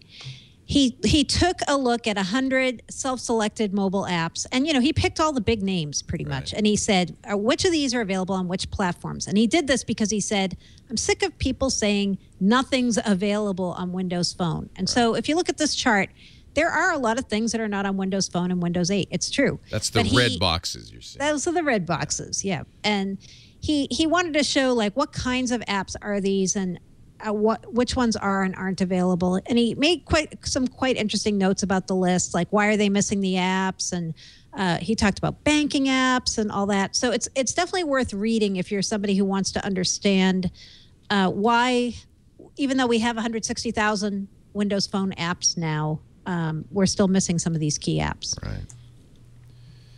Good post. Good job. A lot of work. And he said he's going to keep updating this chart. So if you're somebody who's thinking about getting Windows Phone and you're like, oh, I wonder if this app's on there, you should go check this chart out before you buy. You make a good point. Banking app is pretty critical.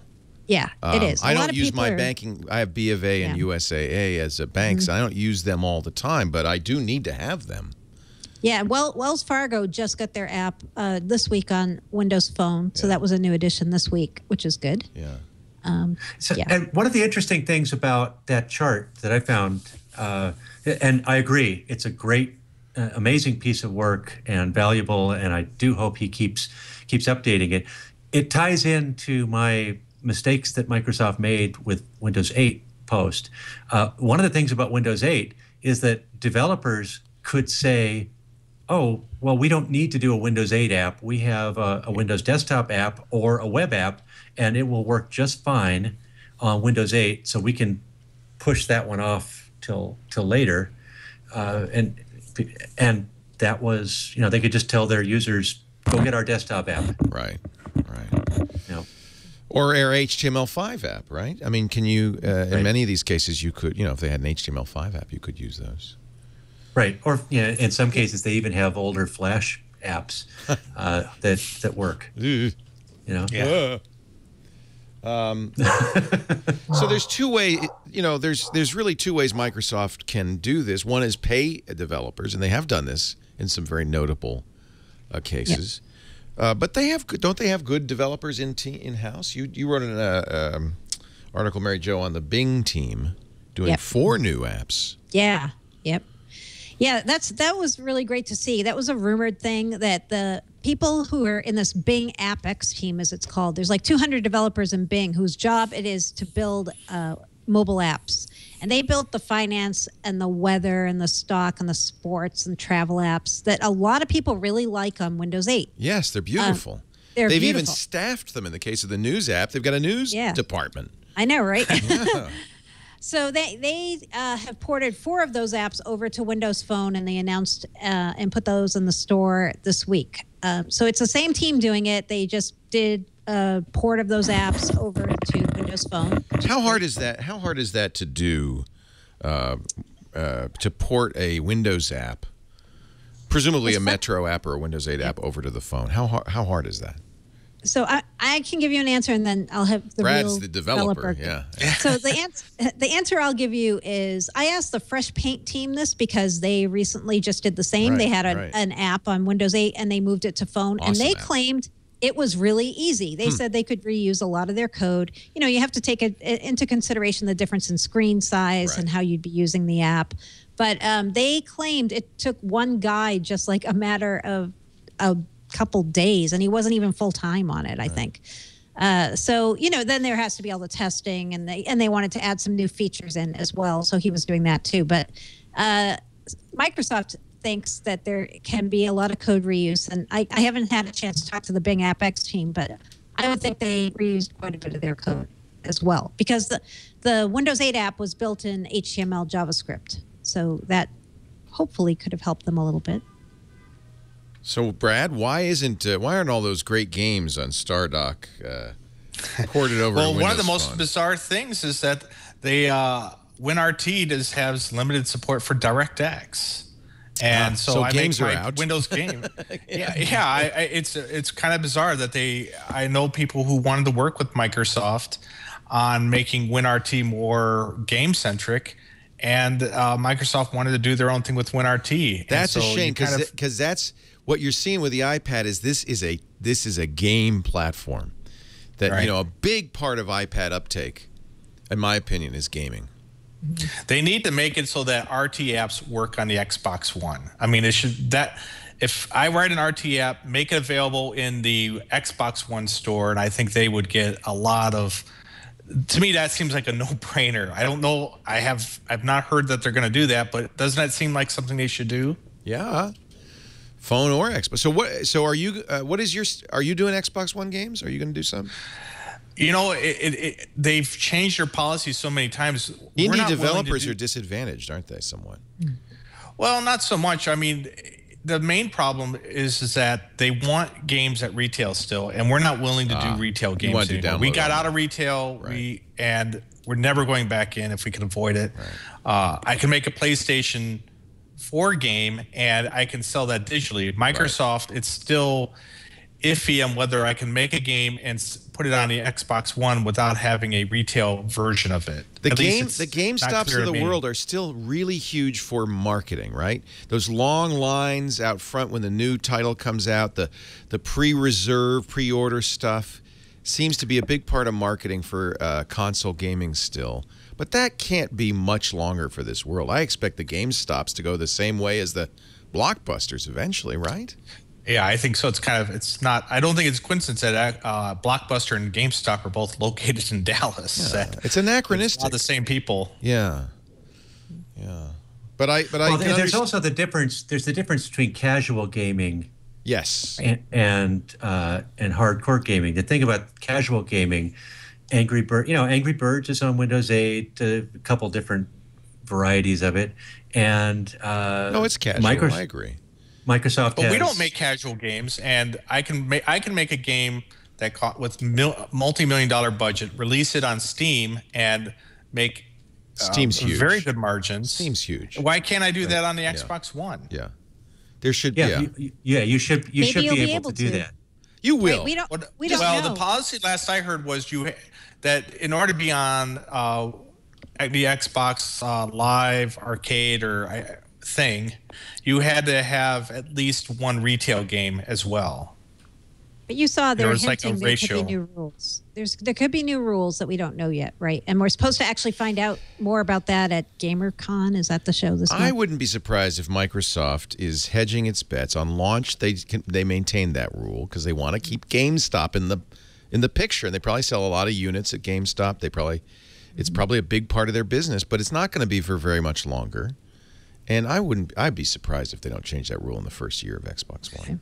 Yeah, I would hope so. Once they allow us to make games that I don't have to go to, I don't want to put my games in boxes anymore. No. I mean, there's a whole bunch of pain in the butt stuff. Well, and don't you lose a lot of the revenue to the distributors and so forth? Oh yeah, I mean, if I make on a retail game, if I make a $50 retail game, at the end of the day, I'm going to end up seeing about $20 of it. Yeah. By contrast, when it's digitally distributed on that $50 game, I'm going to see 35 of it. That's a big difference. That's a huge difference. That's a very big difference. Yeah, especially if you sell 500,000 units, you're talking some money. Yeah, and I mean, games, we've sold millions of copies of games on Steam, and we didn't get on Steam until a couple years ago. I love Steam. Yeah, I really do. Yeah, it's just such a great, for the end user, it's a great experience. And it's what we were talking about. The move away from physical media is happening, like it or not. Yeah, I can't imagine going to a store at this point and getting a DVD or Blu-ray or whatever the current people do thing is. People do. Exactly. Let's go to the store and get a CD. I hear there's a new Madonna or Def Leppard. Are they still around making CDs? And yet people still go to GameStop. Why? Because they have to. You have no choice. Yeah. Yeah. Is it a bandwidth consideration? Is it Edbot's DSL deprived neighbors? I don't think so. I think I mean you don't have a choice. It's co-marketing. If you want, you don't. I can't go and download the latest greatest games in general. I don't have the option. I have to go to the store to get it. On console. On consoles. On PC. Oh, the PC retail market. BioShock Infinite, baby, downloaded it, pre-ordered it on Steam, downloaded the minute it was available. And they preload it, too, so it's it was already there. I'm playing. Better. Yeah. I have to think that's. Yeah, then you see someone with BioShock Infinite on their Xbox 360 and you go, "Oh my God, this just looks terrible." I know. I bought the disc. I thought I want to play it in the living room and in my office, and I never played. I got the PlayStation, but I never played it. Never played it. We did see Larry. We mentioned Larry Herb, Major Nelson. Somehow got this exclusive, and he's unboxing an Xbox. I don't know how. He knows people. You know, what's hysterical about this video is that they actually went to the effort to wrap this stuff, you know, in the plastic that it's going to be wrapped in. I can't imagine that it actually came wrapped like that. Not to mention, he looks like he's surprised as he. Now look at this. Oh my God! Well, there was a surprise. You know what's in there? There was a surprise. See, they wrap it all and everything. I don't buy that. But there was a surprise, and there it is. There's the reveal of the Xbox One. But here is a surprise. It also comes with a headset. They never mentioned that before. Everybody thought that was going to be extra cost. Yeah, right? That's nice. Well, we only get one controller. I was looking at the headset. It wasn't clear to me. Is that headset wireless? No, I think it plugs into the bottom, like the old ones. About did. that though. Mono chat it's the headset. Longest headset cable ever. No, it plugs into the bottom of the controller. So yes, it's wireless in that sense. You're right. Yes, I believe, and I may be. And somebody pointed out the volume control is on the controller. Yeah. Not on the cord. Right. Which makes it a little bit more usable. Yeah. See that plug on the bottom of the controller there? That's for the headset. Oh, okay. Yeah, the controller looks awesome to me. Except for the letters, they look like they're hand painted. They look like they got a kindergartner and some tempera paint. I'm wondering if this really is. They might have actually been hand painted. This may not be a production model, despite being wrapped. It was wrapped. It looks kind of iOS 7-ish. Ooh, don't say that. You're asking for trouble. Look at the little microphone, little baby microphone. Wait a minute. That's confusing. Now it's a big microphone. Oh, I see. It's foreshortened. Okay. Because it's big in that picture, and then it shrinks in the other one. So any other, I mean, it's pretty. It doesn't look as bad as it looked at the event, where it looked kind of like the monolith from 2001. It looked like a really old VCR to me when it was really clunky. Debuted it. It was really clunky, but it looks good. I can't wait. I will get the I got the day one edition or whatever they call it. You know, people don't yet realize the significance of this next generation consoles. That the graphic difference is going to be massive. There's two things about these consoles that hopefully people can remember. One, there's 4 cores, right? Which means you can have all 4 cores simultaneously doing rendering, which is gigantic. 4 GPU cores. Right. Yeah. Well, you're right. I mean, you can have multi-core simulation. All your games you're playing, Gears of War or whatever, are single-core simulations. 4-core simulation means you could have thousands and thousands of guys on the screen at the same time, as long as the engine takes advantage. Right. And 2, 8 gigs, 64-bit, 8 gigs of memory. I mean, oh my God. Remember we were talking about BioShock Infinite. The reason why it looks so crummy on the Xbox 360 is because there's no memory. You could put texture maps in the memory. They have to all be. Oh yeah, you can do mega textures with this thing, which means just just insane. And they make a big deal that it supports HDMI 4K, which now the current machine won't be able to handle that. But 1080p with 56K textures or whatever, it could be just look insane. They made real life won't look as good as the Xbox One. It'll be more realistic in the game than in real life. Yeah, you'll be going outside and looking at stuff. Wow, this is Uncanny Valley. And it comes with, and they made a big deal about this, a 4K HDMI cable. But you're saying, Brad, that the machine itself will not be able to pump out 4K video. Certainly the games won't be. They won't be powerful enough. Is that a GPU issue? Yeah, the GPUs. The GPU they have in there won't be powerful enough to do that. We also have learned that if you want to use a DVR functionality, you'll have to be an Xbox Live subscriber at $60 a year. That's not a surprise, though. Yeah, you already have to pay just to get access. Pay to get Netflix. Netflix. Yeah, it's like, come on. I get Netflix free on 100 devices in my house. I gotta be. It's just nuts. Yeah, nuts. That's why, by the way, PlayStation 4 or PlayStation 3 is Netflix said the most popular way to watch Netflix. All right, let's. We're gonna get our software picks and a beer in just a moment. Not an actual beer. Darn. No, you can have an actual beer in a moment, but those you watching at home will have to provide your own. The PBRs are on us. But we do want to mention our friends at Audible.com, a place to go for everybody who loves books or loves to learn or loves to laugh. Audible is the best place. I always say books, but it's really the best place for audio of all kinds. They just added the great courses now, which means you can listen to some of the best college lecturers in the world talking about everything from physics to fine art to music. Audible is just so great. Of course, thrillers, science fiction, history. Paul and I listen to a lot of history at Audible.com. For listeners of Windows Weekly, we're giving you a free audiobook so you can try out the service.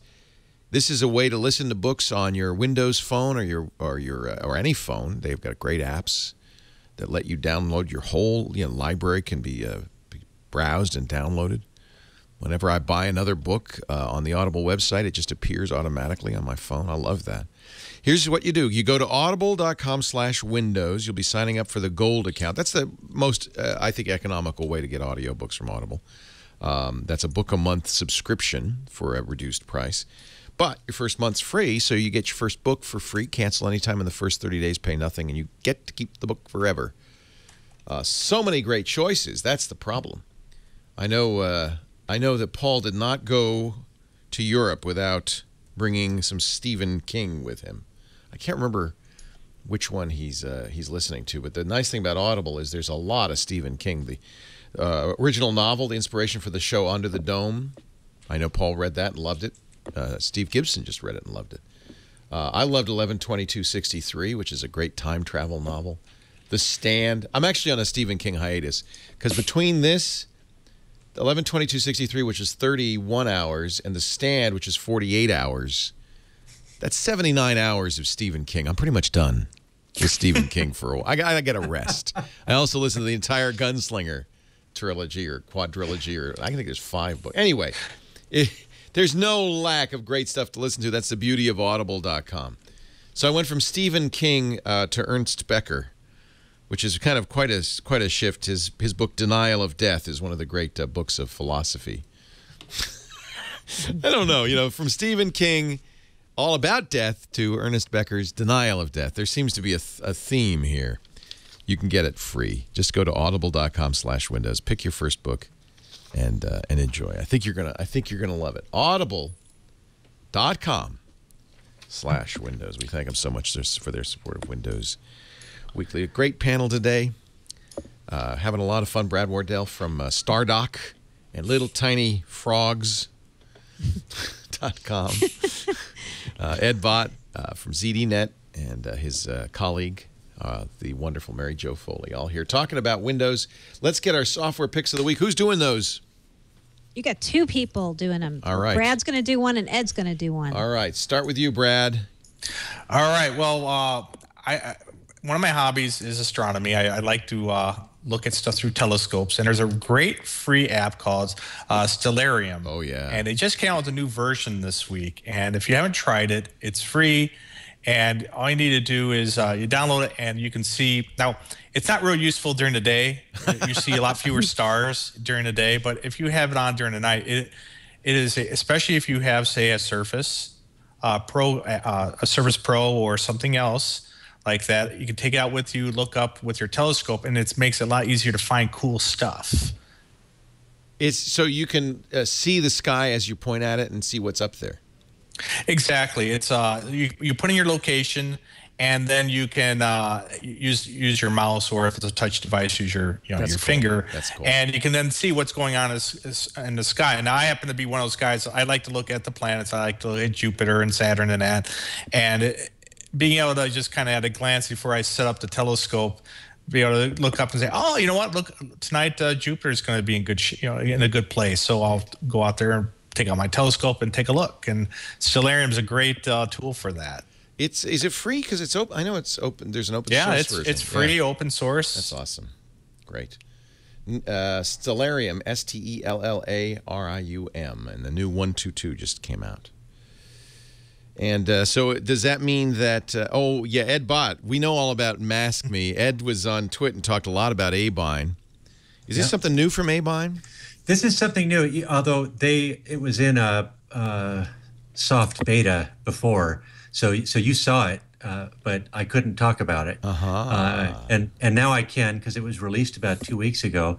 And what Mask Me from Abine.com is an add-in for your browser. Works with Firefox and Chrome right now, coming soon to Internet Explorer and Safari. And in fact, one reason I like this company's products is because they don't ignore Internet Explorer like so many other add-in makers do, who assume that everyone in the world uses Chrome or Firefox. And Mask Me is a product. You go to a website and you want to do something there, and they want your email address. And then, so you sign up for a webinar, or you're getting a free ebook or something like that, and you need to fill in your email address, and then you discover that they start marketing to you, and they start marketing, and then they sell your email address to somebody else, and pretty soon you're being annoyed. So what Mask Me does is when you click in the email address box, it offers to create a masked email address at a domain called Opayq, OPAYQ.com, that then forwards to your real address. And so you sign up for it. It remembers it for you, so that when you go back to that site, you can log in or enter that email address. And if you start getting marketing annoyances from that company, you could just block the forwards from it. Love it. And it's a free service. Such a good idea. And there's for $5 a month, you get a much more powerful version of Mask Me that allows you to create a masked phone number as well. So that you can give out a phone number, and if a company starts harassing you, or you could give it, you meet somebody at a bar, you can give them that phone number. No more 555, huh? Yeah, you don't have to because I have to do that all the time. Because you know what, if you're at a bar and you give somebody the wrong, you try and give someone a fake phone number, never go to that bar again. Well, they can pull out their smartphone and they can say, let me just call that right now. So that it's in your so that my phone number's in yours, and you're busted.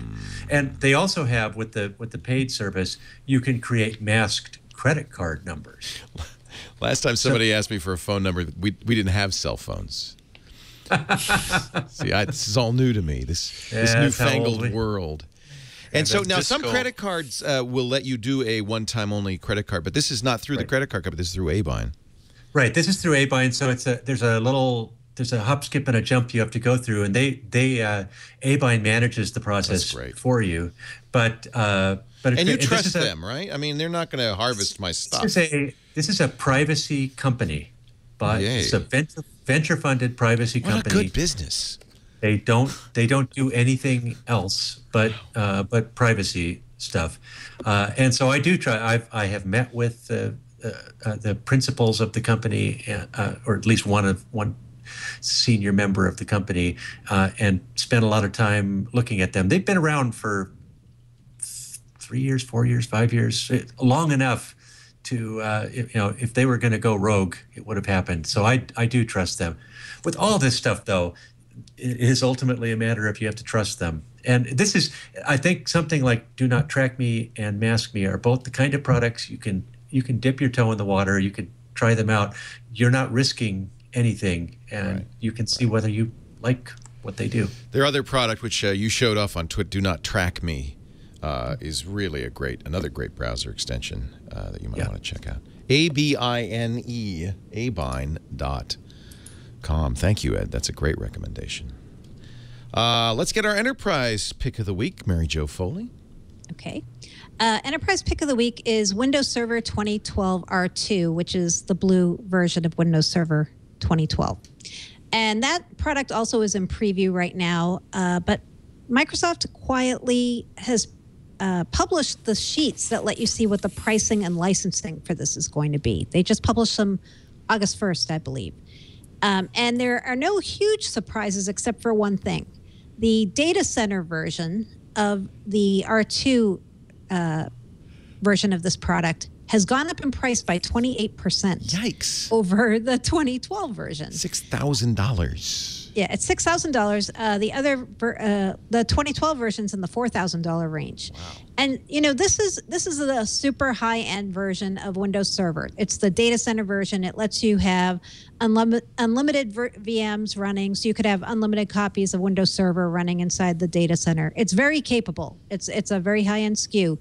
But it was very surprising that they jacked the price up like that.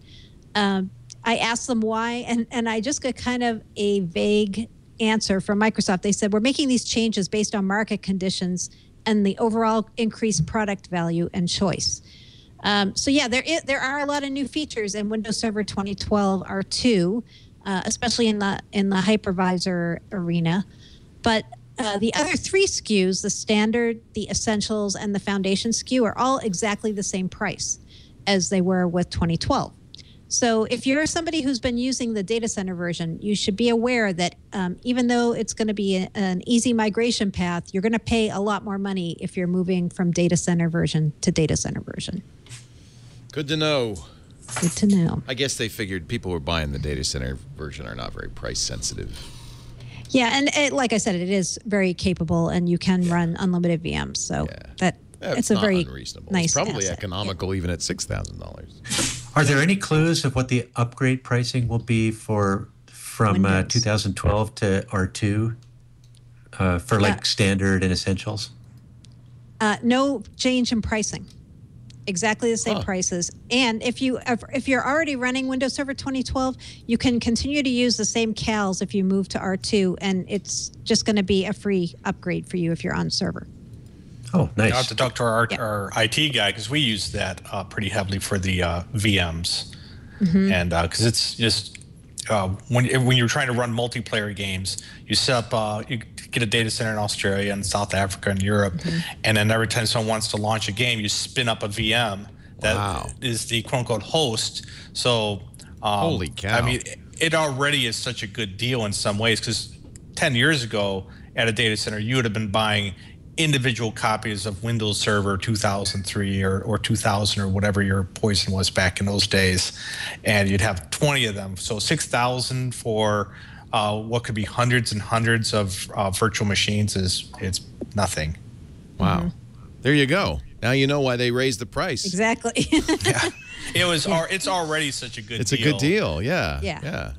How interesting. So one license and you just got the whole thing. You're done. Yeah, so virtual machines have changed things so much. I mean, people forget that. It just seems like it was not that long ago, right? That you'd be like, oh, well, we need to set up a new thing. Well, let me log on to which server am I logging on to? I need to restart IIS because the IIS server is painful. Remember that back in the screensaver stage? You guys had to do that all the time, probably. Yeah, not me. Not me. Yeah, you had people. Kevin Rose was the one doing that. Yeah, he was busy. Yeah, he kept busy. Your code name of the week, Mary Jo. Yes. So this is in honor of Edward Snowden. Just kidding. What is it? Now I'm wondering, what could it be? The code name of the week is Fairfax. And for people who know Virginia, Fairfax, Virginia, right next to McLean. Code name will make a lot of sense. Yes. Supposedly, right now, if you're a government customer, you can use Windows Azure. There's no problem. And in fact, Microsoft very actively sells Azure to government agencies and government users of all stripes. But I'm hearing there could be something like Windows Azure for Government coming that is maybe more of a locked down version in some way. They have something that's called Office 365 for Government, which is very locked down. Only people who are of American citizenship can work in the data center, and there are all these extra controls. It's very, very locked down, and something that people feel is not, for people who don't care about ultimate security. It's a dedicated SKU of Office 365. So I don't know exactly what Windows Azure for Government could be. But supposedly, whatever it is, the code name is Fairfax. And we will never let that PowerPoint slide get out of our hands. They learned their lesson. All right. Finally, we wouldn't be a Windows Weekly without a beer of the week. That's right. My beer pick of the week is called Westbrook White Thai. And the Thai is THAI. THAI. It's a beer that's a wit beer. And, most wit beers are made with orange and coriander, and they're kind of like a Blue Moon, right? But this one is made with lemongrass and ginger instead. Ooh. So if you're eating Asian-type cuisine, you might like this with that because it really kind of accents the flavors and picks it up. Yeah. And it's even available in cans. It's brewed by this really awesome brewery in South Carolina called Westbrook Brewing. And I've had it a couple times, and it's really very good. Best served at 45 degrees in a tulip or wine glass. White Thai, THAI. White Thai. I like the name. I know, me too. And they have a really cool can. Check the can out. Well, we missed Paul Thurrott, but I tell you, if you're going to replace Paul Thurrott, I can't think of two better people to do it with. It was so great having you. Mary Jo Foley at allaboutmicrosoft.com. We'll be back next week. I presume Paul will be, unless he enjoyed his vacation so much he's never coming back at all. Or he did get that job at Google we were talking about. Ed Bott he was there when I was getting when I was applying. He was there. He was in line with me. So you're working for Google too, huh? Yeah. Well, it's only a matter of time. Everybody will soon. Brad Wardell at stardock.com. It's a great place to go if you have Windows 8 and you want a start menu, not a start button. Start 8 for $5. Great deal. And you offer a trial version of it so people can give it a shot. And I will highly recommend Modern Mix as well as a way to get your Metro apps in a window. You can still go full screen if you want. It's just a nice little feature. Also $5. And there's lots of other things. And great games, too. Brad's site, littletinyfrogs.com, if you want to visit it or follow him on Twitter. What is Dragonol? DRAGION. Oh, God. Is that a BBS handle? It's a BBS handle. I know. That's my D&D. I'm a 73 level mage. It was actually Champions Online, but yeah, same thing. All right, it was my D&D handle back in the day. Oh man, it had that ring. I'm a cleric, but yeah, okay. Thank you, Brad. Level 3 dwarf lord. Yeah. Oh. Hey, really great to have you on. Thank you, Brad. I hope you come back soon. And we've been a fan of Stardock since before the screensavers, so it's good to talk to you again. Ed Bott, good to talk to you again. Just love having you on from Santa Fe, New Mexico, and Points West. He's also, of course, regular on the ZDNet. You can find out more about him at edbott.com or follow him on Twitter. Thank you, Ed. It's a pleasure, Leo. Thanks a lot. Great to have you all. We do Windows Weekly every Thursday morning, 11 a.m. Pacific. That's actually 2 p.m. Eastern Time or 1900 UTC. So it could be morning, noon, or night. It doesn't, depending on where you live. I hope you'll watch live. We love it if you do. But if you can't, no, don't worry. We make on-demand audio and video available after the fact, always at twit.tv/WW. Why does one letter have 3 syllables? WW. That's crazy talk. It's wrong. It's wrong. Whack, whack, whack. And then they chose it for the World Wide Web, WWW. That's right there, 6 syllables before the dot. But that's a story for another day. You see, the interrupt request got me going. That's what happened. It did. We also are on all the better podcast clients and so forth. You can do it that way. In fact, if you subscribe, you won't miss an episode, and I know you don't want to. Thanks for joining us, and we'll see y'all next time on Windows Weekly.